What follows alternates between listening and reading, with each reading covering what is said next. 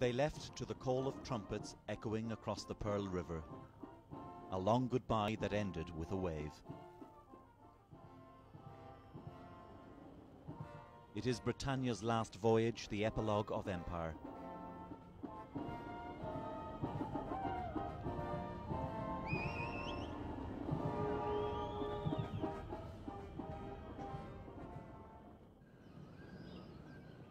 This most singular of days began with the most typical of Hong Kong summer weather, heat and the promise of rain.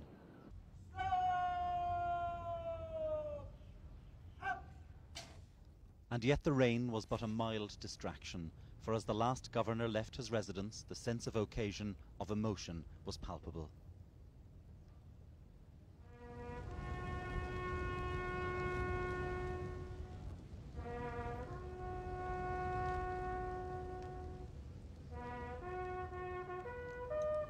This was a moment he had long prepared for, and yet when the last post was sounded, Governor Chris Patten struggled to contain his feelings.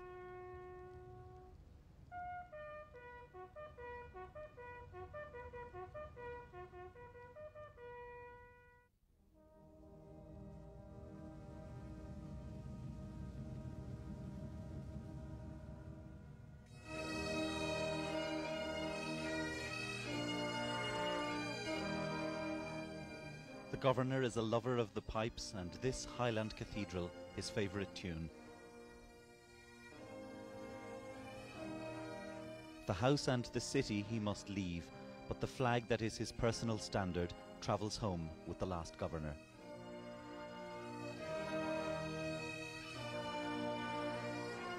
His daughters watched, captivated by the moment of history. As the governor left, he held to an old tradition, driving 3 times around the house. It is a Chinese tradition, a promise that says, "I will return."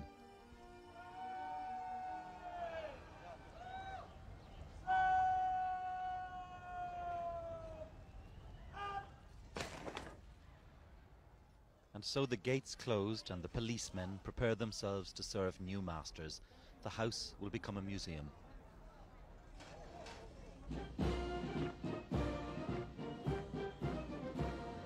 For the departing British, this was not a retreat, but a proud march homewards.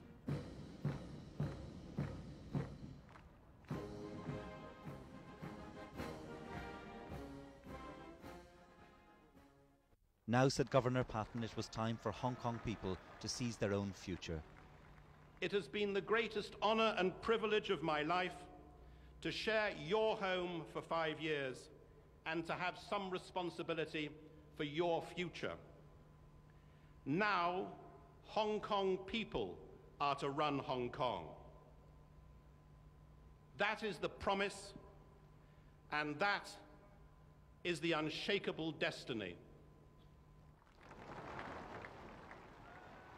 After that, emotion could no longer be contained.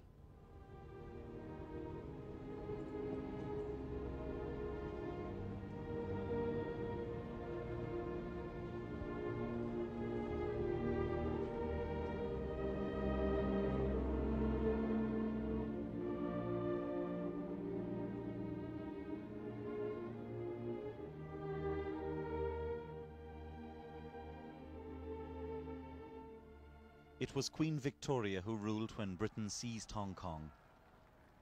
Tonight her descendant helped to give it back. Unprecedented though this moment in history may be, we have the utmost confidence in the abilities and resilience of the Hong Kong people. Britain learnt long ago that Hong Kong people know best what is good for Hong Kong. Then the skies exploded with noise and colour.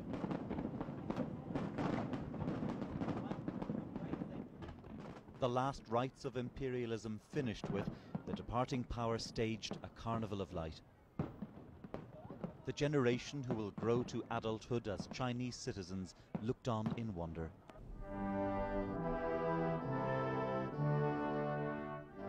And then, at the stroke of midnight, history edged Hong Kong out of the arms of Britain. A century and a half of imperial rule ended with the lowering of the Union flag.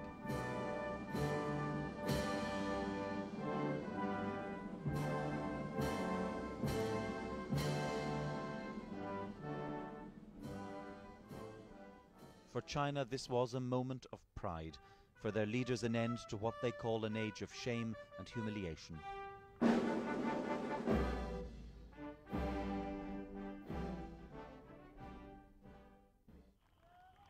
No longer His Excellency the Governor, but now plain Mr. Patton, he left the new rulers to their celebrations. On board Britannia there were tender caresses for his daughters. Tonight, as Britannia sails away behind me, it is hard to imagine an age when men from Britain got into wooden boats to sail halfway around the world. Back then, Hong Kong was a desolate, a forlorn place, the most improbable of all Britain's imperial adventures, and yet it was to become the Empire's brightest prize. Fergal Keane, BBC News, Hong Kong, the People's Republic of China.